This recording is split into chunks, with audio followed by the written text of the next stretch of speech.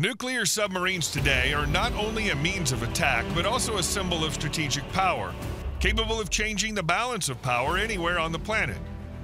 A special place among them is occupied by the Virginia class with Block V submarines, which incorporate the most ambitious engineering solutions. Today, we'll tell you why this modernization is so important for the fleet and how submarines of this class can surprise their opponents. Lately, there have been increasingly loud voices that the United States is facing the threat of the extinction of its submarines. The U.S. nuclear submarine fleet numbered 140 boats during the Cold War, and wherever Soviet submarines went, they found themselves being monitored and tracked by U.S. submarines. Today, the U.S. submarine fleet consists of 69 submarines, only 50 of which are of the hunter-killer fast attack category. Moreover, 20 of these 50 submarines are in dry dock or simply tied to piers due to the Navy's 3-year lag in maintenance. And the Navy itself, in assessing the structure of its forces back in 2016, came to the conclusion that it needed 66 attack submarines. Added to this is the fact that not a single completely new shipyard has been built in a century, and the private sector has only modernized existing sites. In short, no matter how you look at it, it's all negative. But is it really that sad? In fact, submarines remain the most secretive component of the U.S. nuclear triad. See for yourself. Land-based intercontinental ballistic missiles can easily be attacked. Nuclear bombers can be attacked too. And what about submarines? How realistic is it to destroy them quickly? Well, it's quite realistic, if only the ocean suddenly became transparent. This is why ballistic missile submarines, often referred to as boomers, have been and remain the most reliable deterrent components. Thinking about this, former Vice Admiral Michael J. Connor, commander of the United States Submarine Forces, correctly noted that it's easier to find a grapefruit-sized object in space than a submarine at sea. And this is despite the fact that the length of the average boomer is almost equal to 2 football fields. So despite widespread skepticism over the past 50-plus years, the U.S. has advanced so much in submarine technology and undersea security that its boats are now undetectable by either Russia or China. Additionally, the U.S. Navy continues to invest heavily to ensure that its submarines remain the most advanced on the oceans. Of these, almost a third are Virginia-class nuclear attack submarines with cruise missiles that have been in service with the U.S. Navy for over 20 years. The class was originally developed in the late 1980s as part of the U.S. Navy's Centurion Concept Initiative to develop a replacement for the Los Angeles class and a cheaper alternative to the Seawolf class, which was canceled after only 3 were completed, costing taxpayers an insane $13 billion, instantly making them some of the most expensive nuclear submarines in U.S. history. In 1991, Centurion became the new SSN, NSSN, which 7 years later became the more familiar name for us, the Virginia class. Taking a cue from its less fortunate fleetmate, Seawolf, Virginia quickly figured out the direction it needed to go and used a lot of commercial, off-the-shelf COTS components, especially in its computers and data networks. This helped cut production costs significantly, bringing them well below the projected $1.8 billion per sub, at least at launch. Where there are new boats, there are also many innovations. Virginia became something of a Gerald R. Ford for aircraft carriers, bringing dozens of innovations that had never been seen before in any class of U.S. submarines. Virginia was the first class to feature a common mast design called the Universal Modular Mast, although the very first was installed on the USS Memphis, a Los Angeles-class submarine. It includes snorkel mast, 2 photonic masts, 2 communication masts, 1 or 2 high data rate satellite communication SATCOM masts, enabling communication at super high frequency for downlink and extremely high frequency for uplink range. Radar mast carrying AN/BPS-16 surface search and navigation radar, electronic warfare mast AN/BLQ-10 electronic support measures used to detect, analyze, and identify both radar and communication signals from ships, aircraft, submarines, and land-based transmitters. The Virginia class also pioneered the use of photonic sensors in place of the traditional periscope. The submarines received high-resolution cameras, light intensification sensors, infrared sensors, an infrared laser rangefinder, and an integrated electronic support measures (ESM) array.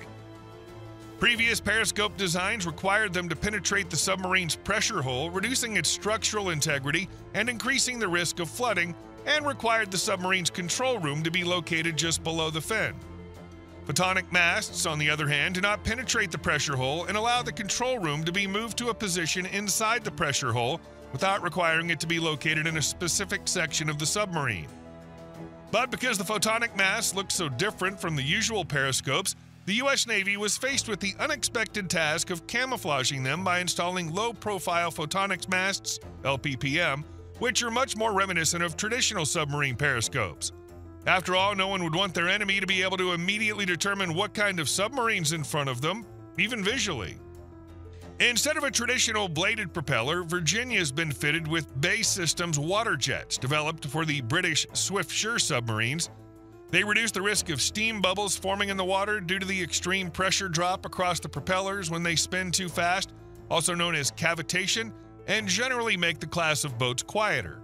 In terms of system architecture, the Virginia is similar to the F-35 fighter jets in their flexibility.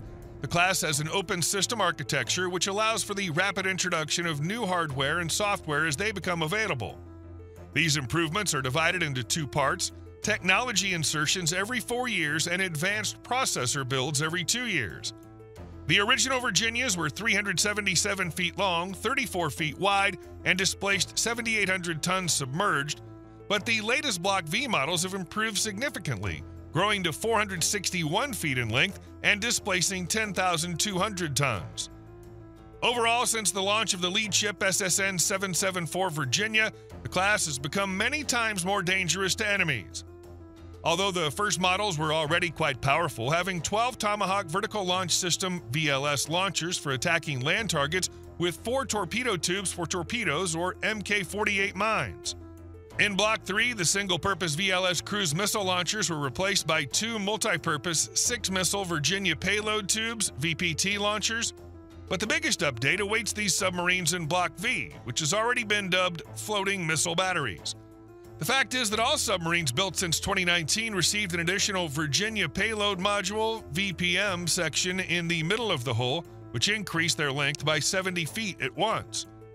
Mounted inside the VPM are 4 more VPTs of the same diameter but taller, each carrying up to 7 Tomahawk missiles, making them an excellent replacement for the decommissioned Ohio-class submarines that have been converted to nuclear-powered guided missile submarines, SSGNs. This brings the number of missiles in the Block V boats to 40.